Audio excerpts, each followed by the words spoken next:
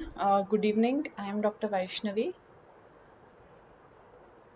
I hope all of you are able to see me and listen to me. If you are, please mark it in the comment section that you are able to see me and listen to me so that we can begin our class today.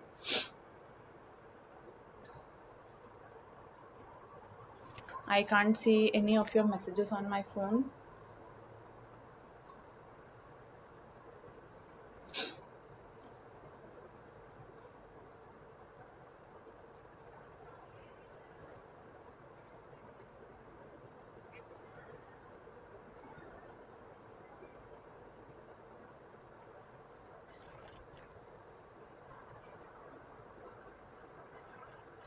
Okay, so I've got a message from Pet Venkat that I can start the class. Got a message from Pet. Okay, so the first question is endoscopic intranasal approach is used for accessing all except lacrimal gland, CSF leak, pituitary gland, optic nerve.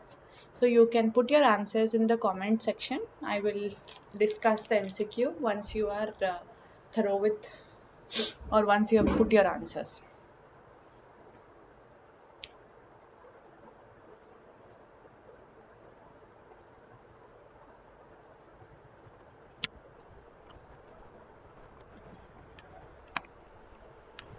So endoscopic intranasal approach is used for, is it used for lacrimal gland, for CSF leak, for pituitary gland, optic nerve?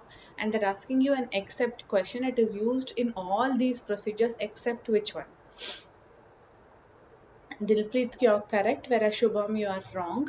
So if you go and say what are the uses of endoscopic transnasal approach, so if you come transnasally, so once you are entering transnasally, you can enter into the medial wall of the orbit. So you can treat the lesions in the medial compartment of the orbit and the inferior compartment joining to form the common canaliculus. This common canaliculus opens into lacrimal sac.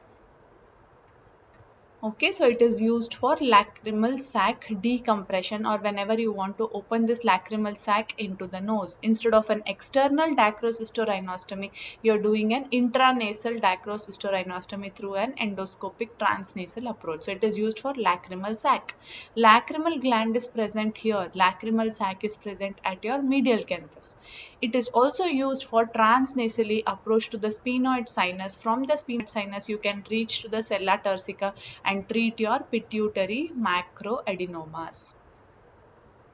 Okay, so these are the various extended approaches of transnasal endoscopic surgeries. So for your orbital pathologies, for your optic nerve pathologies, for your lacrimal sac, for your pituitary gland, and anywhere if you have got a CSF leak, you can treat transnasal endoscopically.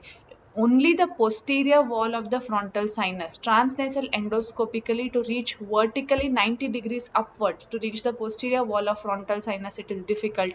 But the rest of everything else can be treated by your transnasal endoscopic approach. So from further down from the at the level of your face to your planum sphenoidale, anywhere or roof of the sphenoid, if you have got a CSF leak, you can treat it, but leaks are often difficult. So these are all the extended approaches of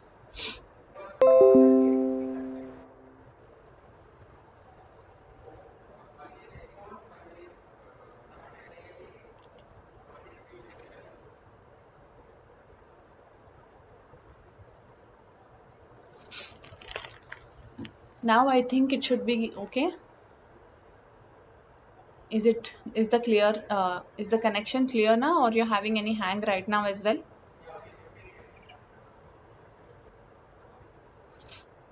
Which of the following is not true about the appearance of tympanic membrane?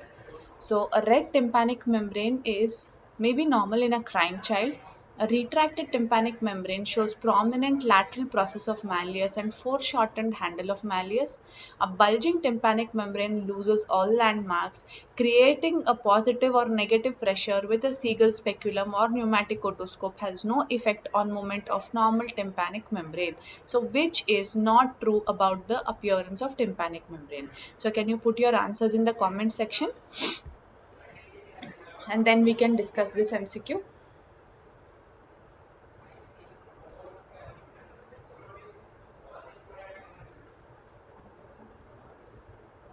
So which is not true about the appearance of the tympanic membrane? So I want you all to answer in your comment section.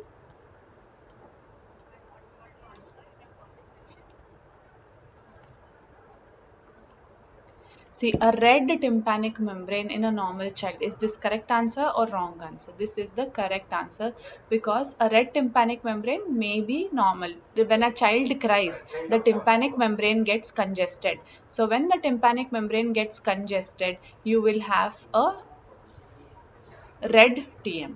So this is correct. So this is a true answer. A retracted tympanic membrane. So when a tympanic membrane gets retracted, so this is your tympanic membrane, this is your anterior malleolar fold, this is your posterior malleolar fold, this is your attic, this is your annulus. So once a tympanic membrane gets retracted, your malleolar folds become more prominent. Handle of malleus becomes prominent and looks foreshortened. Lateral process becomes prominent. So these are all the features of a retracted tympanic membrane. So this is also a true answer. Once it bulges, obviously when the tympanic membrane is bulging, no clear landmarks are seen behind that. So this is also true answer. Creation of positive pressure or negative pressure with Sehgal speculum or pneumatic otoscope has no effect. Yes, it has effect. When you increase or decrease the pressure in the external auditory canal, depending upon the middle ear status. So this is your tympanic membrane. If the middle ear has air, the tympanic membrane vibration will be well when you increase or decrease the pressure, and that you can see on pneumatic otoscopy where you have the oral speculum through which you visualize the tympanic membrane, and when you increase or decrease the pressure you can see the mobility of the tympanic membrane. Whereas if there is no air but if there is fluid, tympanic membrane vibration will be much lesser.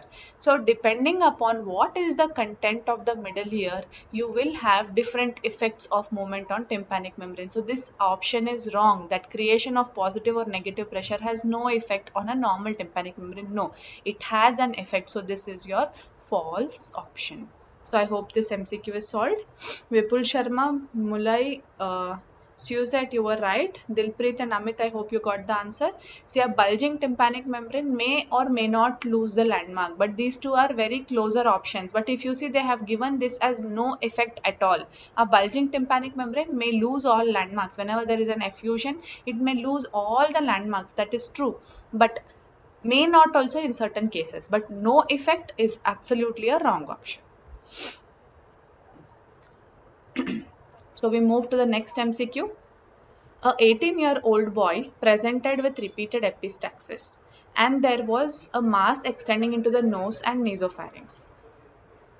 It was decided to operate on him. All the following are true regarding his management except: requires radiotherapy before surgery, a lateral rhinotomy approach may be used, transpalatal approach may be used, a transmaxillary approach may be used.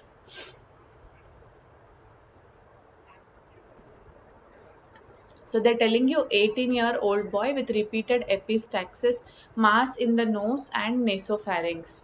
So what is your diagnosis over here? The diagnosis over here is juvenile nasopharyngeal angiofibroma. So it was decided that the patient has to go for surgery. So all the following are true about his management except. So which is false regarding the management? Requires radiotherapy, a lateral rhinotomy approach may be used, transpalatal approach may be used, a transmaxillary approach may be used. So for JNA, can you tell me what is this stage when there is extension into the nose or nasopharynx? This is 1A. As per your Radowski staging, it is 1A. So if it is stage 1A, you can use any of the surgical approaches. Most often what we use is a transnasal endoscopic approach. But in olden eras, when they did not have the availability of endoscopy or transnasal endoscopic approaches have come very recently, about 25-30 years ago only these techniques have started. But before that, there were various other techniques for treating JNA which were there in the nose and nasopharynx. So it can be approached through a lateral rhinotomy incision. So if you see if the tumor is located in the nose or nasopharynx or has extension into the pterygopalatine fossa, you can come anteriorly through the nose, that is your transnasal endoscopic approach. You can come inferiorly through the palate. You can open this externally. You can do a lateral rhinotomy and you can elevate the skin subcutaneous tissue, open the anterior wall of maxilla. Once you have opened the anterior wall of maxilla, you are directly on the tumor, and then you can come from lateral aspect. So you can remove the mandible condylar coronoid process, remove a chip of bone and retract the muscles of your infratemporal fossa, and you can reach this. These are all morbid surgeries which are doing externally, which is a lateral rhinotomy or a transpalatal approach or an infratemporal fossa approach. These are very morbid surgeries. Transnasal endoscopic is more conservative. Now it is very well advanced and you can do the surgery very safely. So you can use a lateral rhinotomy, and they're telling you may be used, or they're not telling you it is the treatment of choice or it's the surgery of choice. They are telling you may be used, a lateral rhinotomy used, a transpalatal approach can be used, a transmaxillary approach can be used, but radiotherapy has got no role in JNA for a 1A stage of tumor. Radiotherapy is given only when the tumor is inoperable. When there is an extensive intracranial extension or getting a direct supply from the common carotid artery, or sorry, the internal carotid artery, then you will call it as inoperable tumor. So inoperable tumor, you don't want to take the risk of surgery. So at that situation, you will give radiotherapy. So radiotherapy is not required for an 1A which is limited only to nose or nasopharynx. If there is an intracranial extension with supply from internal carotid artery, then you will do a radiotherapy. Okay. So we go to the next MCQ. What are the boundaries of Trotman's triangle? So this is multiple true or false type of questions. So there are multiple true answers over here. So tell me, what are the boundaries of Trotman's triangle? What is Trotman's triangle? First you need to know, then you will know the boundaries. So I will teach you what is Trotman's triangle, after which we will go and discuss that MCQ. So Trotman's triangle is an area which is bounded by superior petrosal sinus superiorly, sigmoid sinus posteriorly, and your bony labyrinth anteriorly. Okay, it is bounded by superior petrosal sinus, sigmoid sinus, and your bony labyrinth. This triangle is called as your Trotman's triangle. Okay, now what is the importance of this Trotman's triangle? Trotman's triangle is the key area for entry into posterior cranial fossa. So if you want to enter the posterior cranial fossa through the mastoid, you can drill in this triangle to reach the posterior cranial fossa.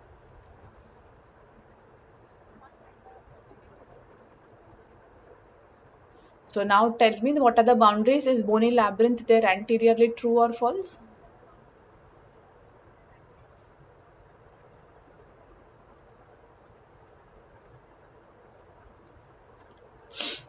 Is this true or is this false? I'm waiting for your answers.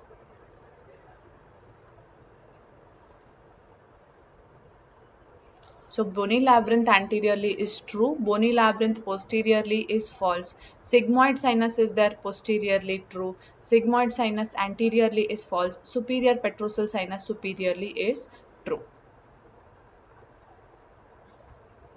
Yeah. So I hope you understood the boundaries of Trotman's triangle. Then we go to our next MCQ. A child is normal while crying but develops cyanosis and breathlessness at rest.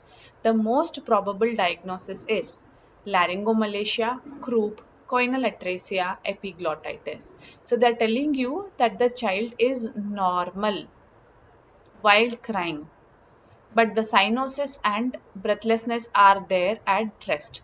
So respiratory distress at rest, which disappears on crying. In which condition do you get this?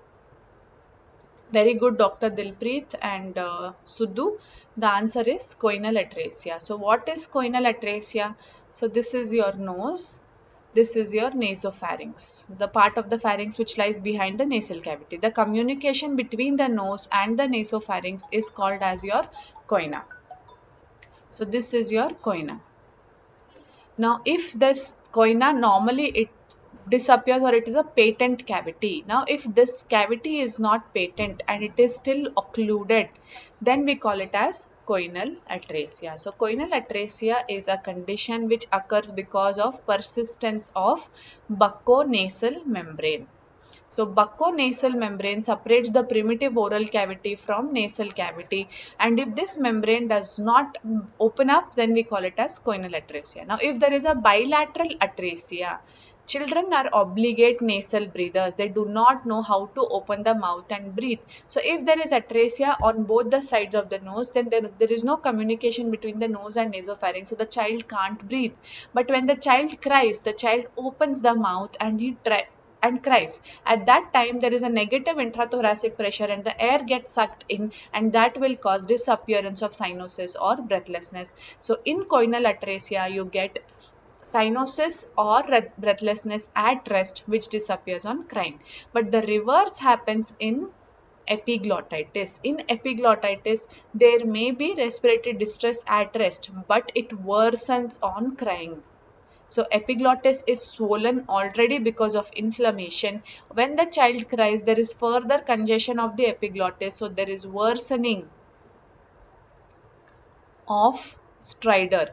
Plus, when the child cries, the epiglottis is also sucked in, and that will cause further worsening of stridor. So, in epiglottitis, there is worsening of stridor. Laryngomalacia, already the epiglottis is loose and lax because it does not have a tone. Again, when the child cries, there is a negative intrathoracic pressure. The epiglottis gets sucked in and further obstructs the laryngeal inlet, causing worsening of stridor on crying. In croup, again they have very small airways, larynx, trachea, bronchus, everything is inflamed because of a viral infection. If the child cries, again there will be narrowing of the airway resulting in worsening of stridor. Okay, so we will go with the discussion of choanal atresia very quickly. It occurs because of persistence of the bucco-nasal membrane. Can you elaborate to me what is Charge syndrome? C stands for? C is for coloboma iridis. Head stands for heart defects. A stands for atresia. R stands for retardation, which can be your mental or growth retardation. G is for genital malformations and E is for ear malformations. So this is about your Charge syndrome. Okay. Now, how do you diagnose choanal atresia? So, if you have got mucoid discharge in the nose without air bubbles, normally if the nose is communicating with the nasopharynx, you will have air bubbles in the nose also. And so, when you blow out, there will be air bubbles in the mucoid discharge. But if there is an absence of mucoid discharge, that will tell you that there is a patient with choanal atresia. When you try to pass a catheter, the catheter should go from the choana into the nasopharynx, and you should be able to see it in the oropharynx easily. But when you're trying to pass a catheter, if you get resistance, that further tells you that there is an atresia. And if you put a radio opaque dye, it doesn't reach the nasopharynx, so you will not see that illumination on an X-ray. That will confirm to you about atresia. You can do a CT scan to confirm the extent of atresia. So with that, we finish a quick discussion on choanal atresia. We go to our next MCQ. A 2-year-old child presented with a swelling on the dorsum of nose. The swelling is soft and cystic in consistency, compressible, with Frustenberg test positive. The clinical diagnosis is meningocele, dermoid, glioma, sebaceous cyst. So the diagnosis they have given is option number 1 is meningocele. The second one is dermoid.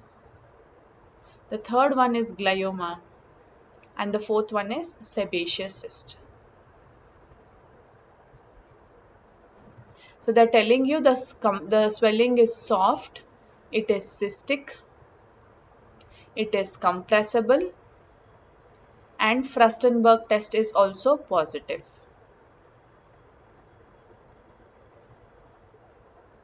Okay, so I think there is some confusion for all of you on this particular topic. So I will make this very easy for you to understand.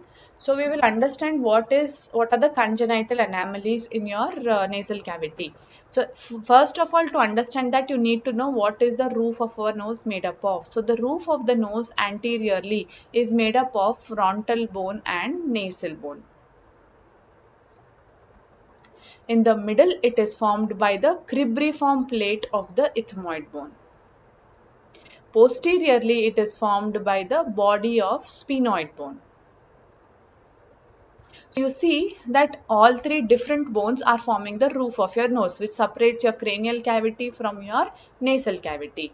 Now you imagine during development, all three have developed from three different bones, and they have to fuse. Now this bone has to fuse anteriorly with this bone and posteriorly with this bone. Now imagine that there is an area of non-fusion.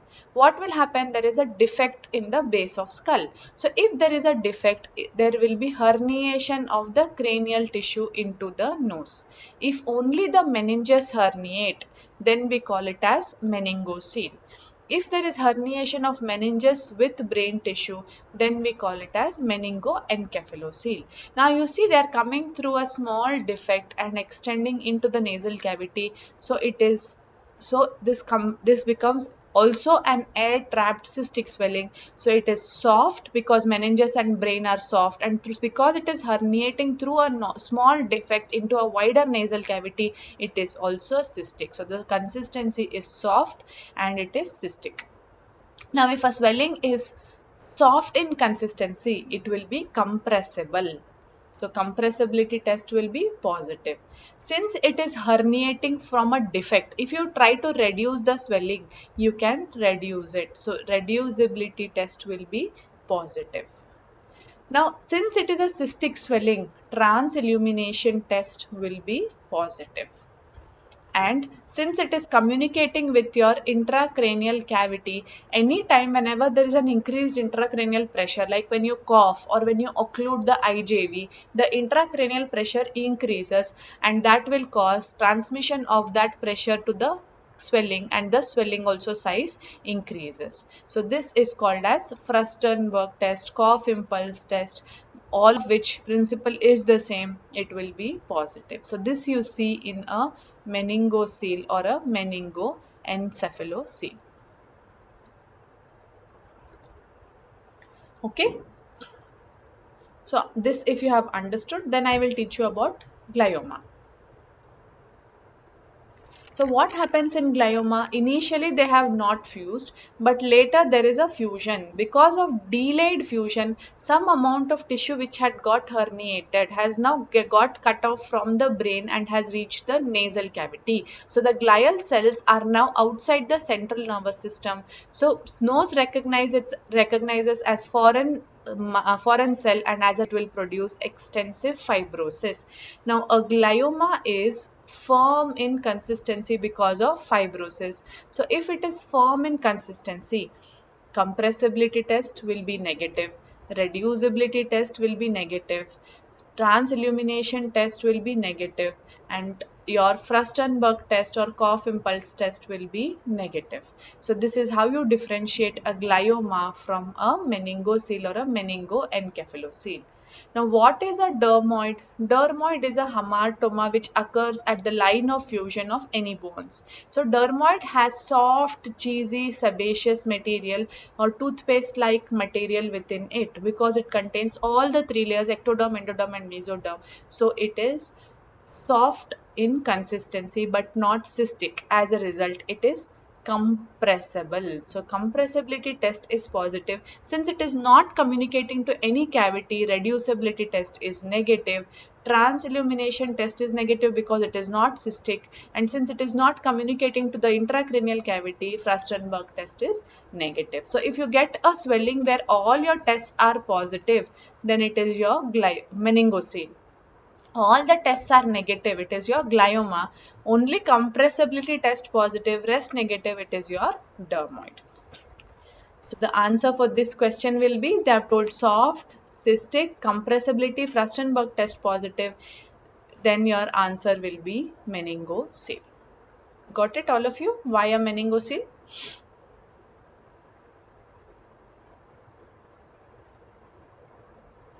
Yes?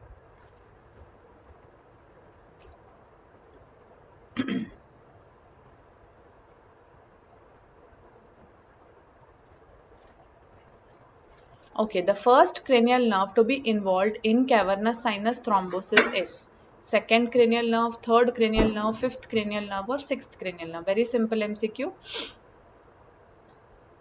Which cranial nerve is to be involved first in cavernous sinus thrombosis? Yes, very good. It is the sixth cranial nerve, because in the lateral wall of your cavernous sinus, you have got the third nerve, fourth nerve, ophthalmic division, and the maxillary division of the trigeminal nerve.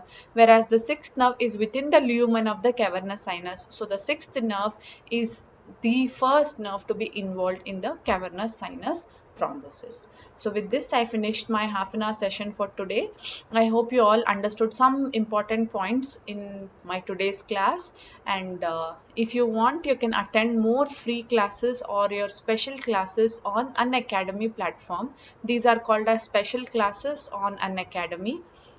They are absolutely free. You can attend them. You will not be charged anything. As a part of this coronavirus that's happening, epidemic that's happening, we are taking a numerous free classes. All the educators are putting in their time and taking lot of free classes, not paid classes. So you can as well enroll for these free classes and benefit from the same, because you're not able to go to your institutes for learning, or if you're not able to go with your friends to have a group discussion, or you can't sit with your colleagues or your friends and study with them, at least live classes with a mentor will help you to certain extent come out of this zone where you are alone and you're studying all by yourself. So at least you will have some interaction with the teacher, or you'll have some revision of certain topic, so that will help you in certain ways. So you can attend this special class for Unacademy, which is absolutely free. We have structured courses like batch courses, so each subject wise we have subtopics which are being conducted. We have batch course for AIIMS, we have respiratory system, CNS system batch courses for modified for those, integrated classes for your next exams. So those can be found on your plus subscription, which is a paid subscription. If you want to take the paid subscription, you can use this code to avail a 10% discount. And if you have any doubts, you can always feel free to WhatsApp me. Yes, only WhatsApp 9246558053, because I am still working. I am still going to the hospital, and to cope up with the hospital work and to talk to all of you will be difficult. So if you have any doubts, please WhatsApp whenever I am free. I will definitely reply back to all of you. Please study well. Don't go into this gloomy weather where you can't go outside, can't meet your friends. Just relax, enjoy your time, attend the special classes. You definitely will have a lot of relaxation onto your mind. Most often, all these special classes are MCQ oriented, so you won't have, it's not a boredom that you're listening to, it's only theory classes. So it's good that if you can attend these classes and make the best of the opportunity that you have. Until next time, bye bye.